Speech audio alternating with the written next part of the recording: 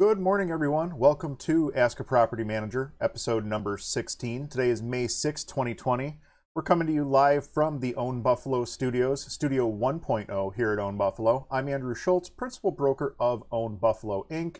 And on today's show, we're going to be discussing your property management and real estate investing questions. Before we jump into that, we're going to plug our social media. New episodes of Ask a Property Manager drop every Wednesday at 10 a.m. Eastern. These are live on our Facebook page at that time, facebook.com/Buffalo Foreclosed Homes.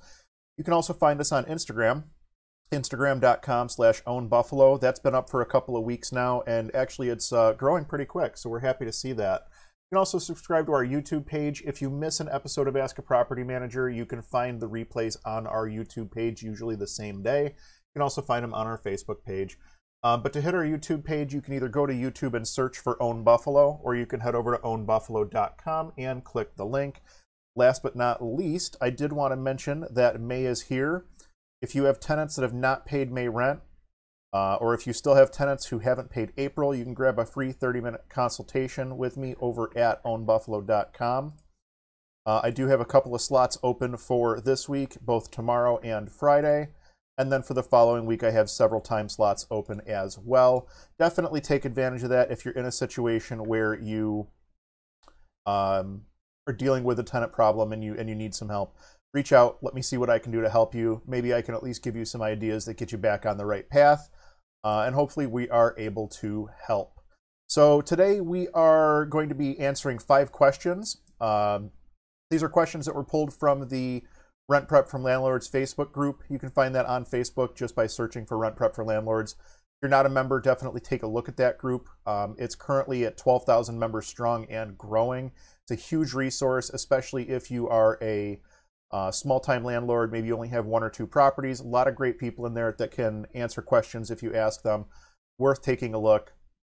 Because it is a private group on Facebook, the conversations in there are not publicly visible on people's Facebook walls and things like that.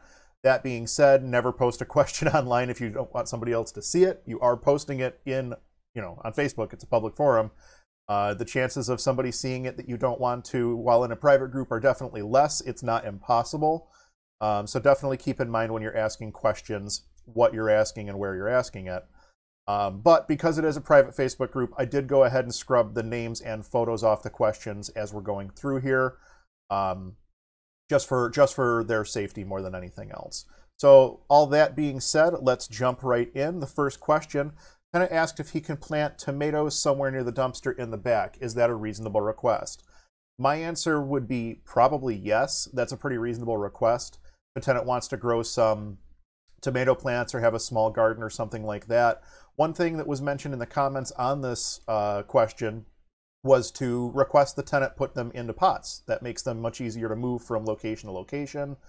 It makes it easier to clean up, makes it easier to handle. And obviously they're going to need tomato cages and things like that, the vine cages.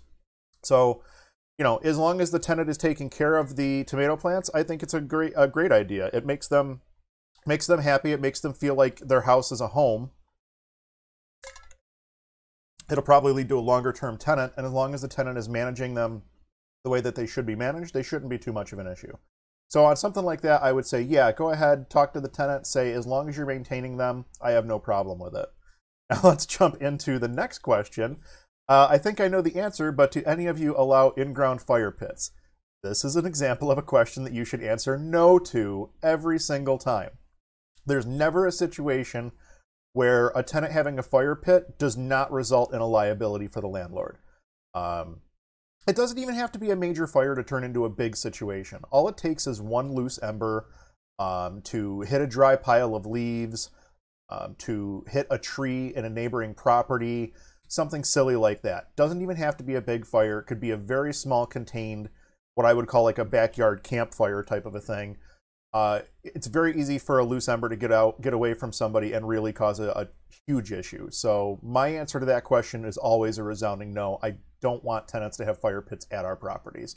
And we found tenants that have had fire pits at our properties. We physically remove the fire pit. So if they set up like a bunch of rocks in a circle to put a fire pit in or something like that, we'll take the rocks away and backfill the fire pit so that they can't put another fire in there without doing some work. We really don't want fires at properties. That's a situation where I would issue a letter to the tenant so that you have something in writing telling them, no, you're not allowed to have that fire pit. If they already have it, it's going to be a cure notice. If they don't already have it, if they've just come to you and asked the question, can I have a fire pit? I would put the response in writing so that it's, verifiable that this was a conversation that was had. This was the official response that you were given. You know that you're not allowed to have the fire pit. Cover yourself that way. So those were the first two questions. Those were kind of softballs. This one's a little bit more tricky. I wanted to see if, given the choice, would you recommend continuing to grow slowly by acquiring 1 to 2 properties each year, start paying off properties, or go all in buying 1 property per month? There's not enough information here to really answer this question. I don't know what kind of a capital pool you're dealing with. I'm assuming you don't have unlimited money. I'm assuming at some point the money's going to run out. So I guess the question becomes, do I build this portfolio quickly? Do I build this portfolio slowly? And that boils down to a lot of different criteria that it's basically how you want to set up your real estate portfolio. It depends largely on your goals. There's just not enough information here to give a super clear answer. Some people really enjoy the freedom of owning a property outright. So they'll buy it with cash. They know that they don't have that mortgage. So after they go ahead and pay their taxes and their other expenses, insurance, management, maintenance, upkeep, capital expenditures, things like that, everything that comes out at the end of the day, that's considered profit to them. That's fine if that's the way you want to go. That's fine if you have a giant pile of cash to throw at a property. I guess the one nice thing about having a property that is 100% paid off is you're sitting on a ton of equities. So if you ever get to a point where you need access to capital, you can probably pull it back out from your property. That being said, it also means that you're sitting on a ton of debt equity that's not doing anything to help you grow your portfolio. If you're, at the end stages of your portfolio growth and you're not looking to grow more, okay, that makes sense.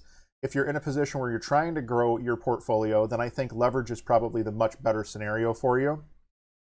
Some people would prefer to go in with the bare minimum down payment that they have to put down. I typically would recommend against a scenario like that.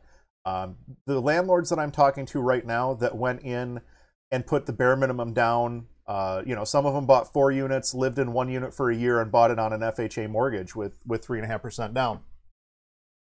Now they're struggling. All it takes is 1 or 2 tenants to stop paying in a small building like that, and it's now you're struggling, and you may not have equity in your building to be able to go and pull out cash if you need to make a big repair or something like that. So, I don't necessarily think that going all cash is always the best scenario. I also don't think that going, as much leverage as you can is the great scenario. I think the best move is to be somewhere in the middle. Even like most investment products, and we're seeing a big change in the market for investment products right now. Most investment products that banks are selling are requiring 20 to 25% down payment. Don't be afraid to say, I don't want to put 25% down. I want to put 40, 50% down. The more you're putting down on the asset, the less that asset is leveraged. And in a situation like what we're dealing with right now, not being leveraged too far, like beyond your means, is really, really, really critical in a situation like what we're dealing with right now. So that would probably be my recommendation, is if you are looking to continue to buy, I would buy with some kind of leverage if you can, go that route. Cash purchases, sure, if that's really what you're looking to do.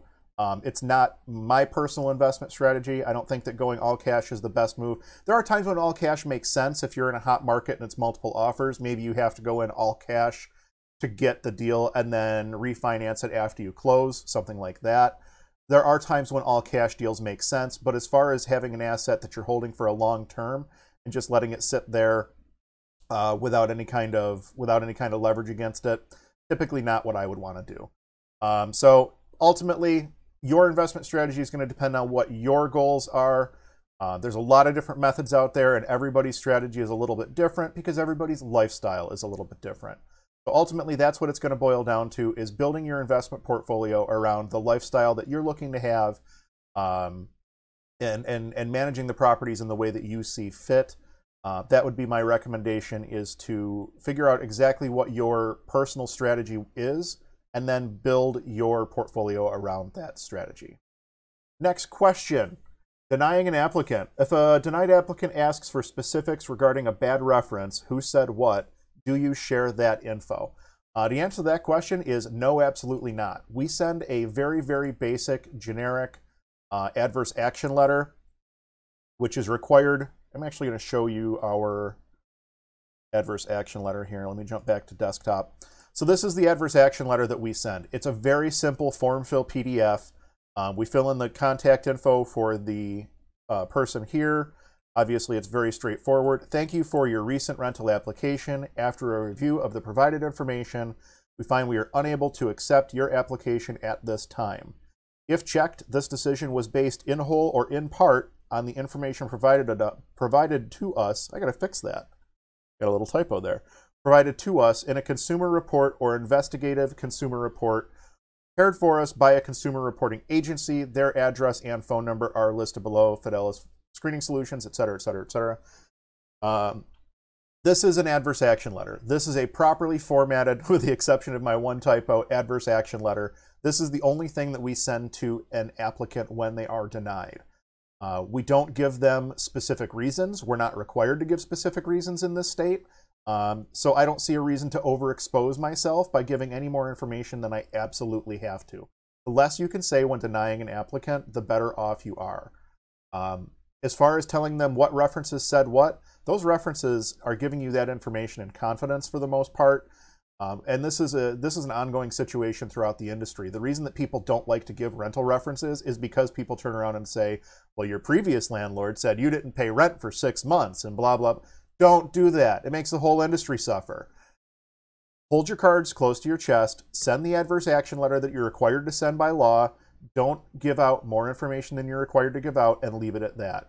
I will mention that, if you run the credit check, you do have to notify the tenant, or the applicant, that they are eligible for a free copy of their report. If you are doing these credit and background checks, chances are the company you're doing those through will have an adverse action letter that you can use, some kind of a template letter or something along those lines. So that's something to keep in mind. The only thing that we send when it comes to denying an applicant is that adverse action letter. We don't go any further than that. If the tenant calls us, or the applicant calls us screaming bloody murder about, why was I denied, blah, blah, blah, we tell them, we've already explained in the selection process. And by the way, it's important to note that, like, when someone signs up and signs an application for Own Buffalo, they've already looked at our application criteria, because it's the first thing that they have to sign when they start the application process. So they already know what our criteria is before they even get to the application. So they have the opportunity to opt out there before they go through the process, before they spend money on the application fee, before they spend a couple of days waiting for the application to be screened and come back. They already know what the criteria are. So they should have a pretty good idea whether or not they're going to qualify before they even go through the process. So if they've reached the process, you can refer them back to your written criteria. That's always a good option. And then, just send them that adverse action letter. Make sure that you're remaining compliant by sending them that adverse action letter, and go from there. One good point that was brought to me by Brad Larson over at RentWorks in Texas, really neat idea. That's something that I had never thought of, and he mentioned it to me once at a conference, and then he actually mentioned it in a podcast that he had, I think last week, Property Management Mastermind podcast. If you're not listening to that, definitely tune in for that one. It's a great podcast. But one of the things that Brad had mentioned was, when they send their adverse action letters, they already have, in 95% of instances, they already have the email address for the applicant because they applied online. What he'll do is, their company will send the adverse action letter through DocuSign, AuthentiSign, whatever you're using to do digital signatures. They'll send it out through that software package, because what happens is, when the applicant clicks on the link to read the update on their application and they see that adverse action letter, they don't have to sign anything. They don't have to click anything, but because they clicked on that link, it automatically updates the system to show that they received that document. So now there's never a question of, hey, I didn't receive my adverse action letter. What kind of a stunt are you guys pulling? Well, I can show you that you did see it because you opened the link that we sent you on, May 6th at 10:15 in the morning. You clicked on that link. So I know that you saw the adverse action letter. It eliminates the option for someone to say, well, they didn't follow the process of law. They didn't send me the adverse action letter. No, we sent it, and we have proof that we sent it because you clicked on this, and we have that record. So kind of a neat idea if you're doing landlording at scale. You're doing something where you have a situation where you're doing like digital signatures. Really good way to protect yourself when sending one of those adverse action letters is to send it digitally, and that way you always have a record as to whether or not that person received it. So that's a pretty cool tip from Brad that I will share with you guys here. On to the next question. Tenant shut off gas. This is in Iowa, and they're under a no eviction order until May 27th. The tenant canceled the gas, and it transferred to my name as part of the landlord agreement with the gas company. He's not moving out. I asked him what he's going to do about heat and a gas stove with no gas, and he has not responded yet. I'm tempted to have the gas turned off. What are your thoughts? My first thought is do not turn off that gas service. This question is a few days old, but do not turn off that gas service. Turning off that gas service after it's been rolled back to your name as the landlord could be considered the beginning of a constructive criticism. You're basically leaving a tenant without the ability to heat water or heat the home or cook if you turn that gas service off. Understandably, the service is supposed to be in the tenant's name. But when it rolls back to your name, hey, it's still your asset. You still have to protect it. Do you really, I don't know what the weather is in Iowa at the moment, but do you really want to be in a situation where you wind up with damages to your asset because there's no heat or no hot water and a pipe freezes or whatever the case may be? Don't shut off the gas service. You're better off leaving the gas service on and continuing to pay for it under your name. Even if the tenant never pays you a dime back, just to protect your asset, you're better off leaving that gas service on. So that being said, hopefully you have a way to back bill the gas bill to the tenant in your lease.